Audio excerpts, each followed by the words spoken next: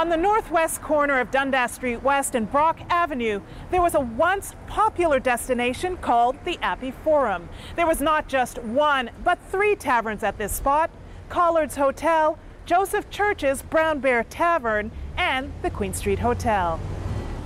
Well, the Appy Forum was a nickname given to a trio of taverns located on again, by a toll gate on the Dundas Road, which was an early pioneer road which led from York to Dundas, obviously.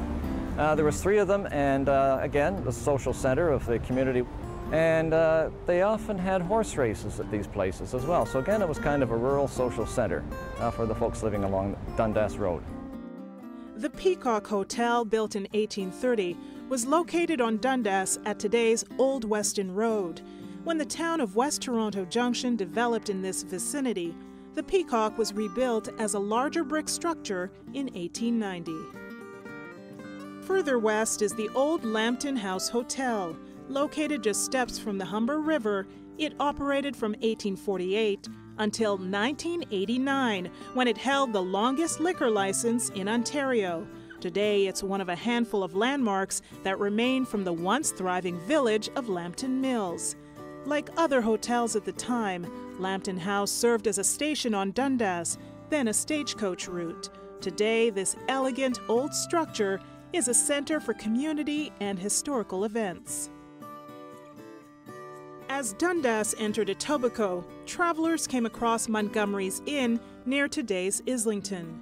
It was built in the early 1830s for Irish-born speculator and captain in the York Militia, Thomas Montgomery. Built of limestone, the inn is recognized as one of Ontario's finest surviving examples of Loyalist Georgian architecture. Today, the inn is a museum set in the late 1840s and 50s during the height of the tavern's popularity. King Street had places like the Lovejoy House near King and Bay and the British Coffee House at York, designed by John George Howard, owner of Hyde Park.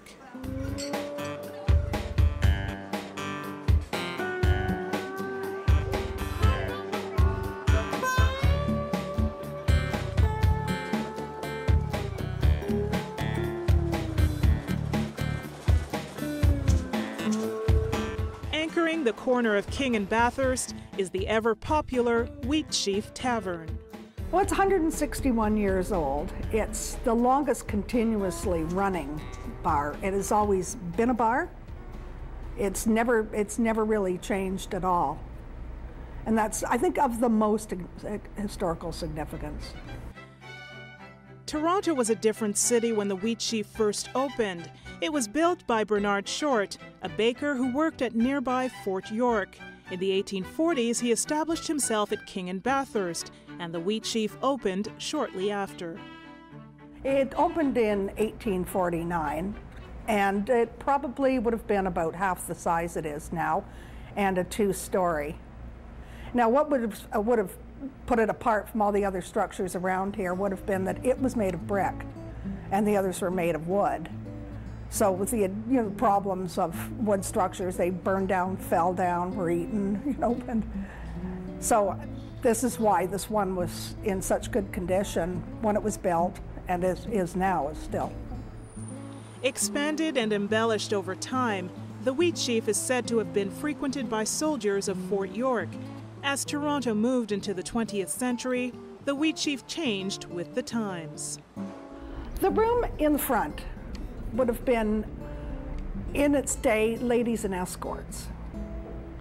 Ladies weren't allowed to drink in the actual draft room with the men, nor could they come into a bar unescorted. So that's why they called it ladies and escorts. And by the same notion, a man couldn't walk from the draft room into ladies and escorts without escorting a lady.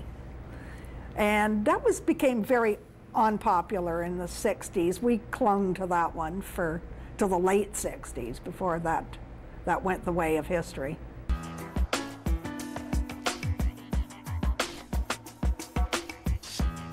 Further west is the Palace Arms at the corner of King and Strachan. It was built in 1890 for a widow, Mary Ann White. I guess an interesting point is that women were often better tavern keepers than men were, and usually widows of the tavern keepers because they had the expertise in the kitchen, they had the expertise of running the place. The Palace Hotel was designed by prominent architect F.H. Herbert in an eclectic style characteristic of his work. For many years, the hotel was surrounded by industry of all kinds, catering to local workers. By the 1950s, it was bought by new owners, later becoming the Palace Tavern. We took it over as an operating hotel, and it was considered one of the best one-hour busy hotels in the city because Massey Harris, it used to be, and then Massey Ferguson, on their shifts, we'd get very, very busy, and it was a busy spot. In those days, they had a men's room where just men could go in and drink. And they had a ladies' room where ladies could drink alone with escorts. And then they had a regular room that anyone could come into. At lunch hour, we could turn the tap on and the beer just kept flowing right through. You could just keep filling glasses and moving them along, and the beer flowed and they drank. Today, the Palace Arms no longer operates as a tavern, but residents of the surrounding neighborhoods often wonder what it was in its earlier days. By the mid-1800s, there were taverns in all communities of Toronto, from the Winchester Hotel in Cabbagetown to the Brunswick Hotel, now the Brunswick House, in the Annex. A rather unique-looking tavern at Blorin Avenue Road was the Tecumseh Wigwam. This oddly shaped one-story log cabin built in the 1820s was a well-known drinking spot, especially on Sundays. Today, a more opulent structure, the Park Hyatt Hotel, stands in its spot.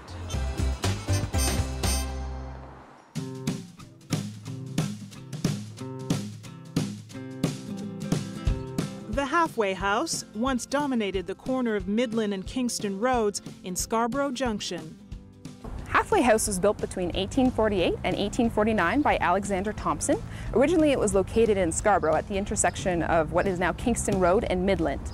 People who were coming to the Halfway House would have probably started in Dunbarton in Pickering, made their way to Halfway House, stopped and had a meal at noon, and then continued on their way to the St. Lawrence Market, hence the name Halfway House, halfway between Dunbarton and halfway between the St. Lawrence Market.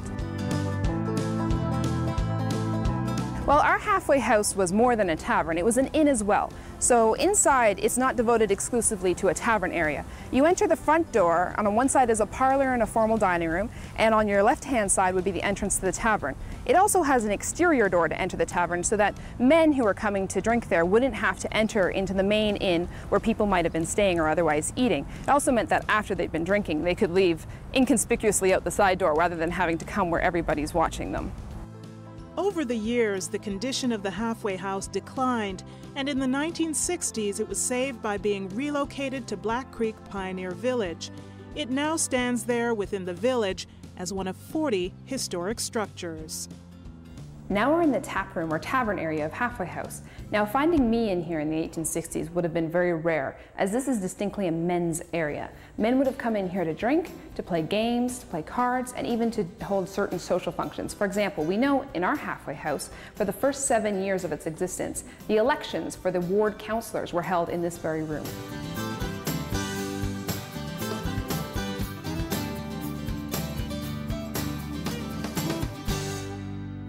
Well, we've ventured across Toronto and we're back at the Black Bull, a tavern that was here when Toronto was just a small town. So here's a toast to some of the great old taverns that helped to shape the Toronto we see today. I'm Heather Seaman. I'll see you next time on Structures.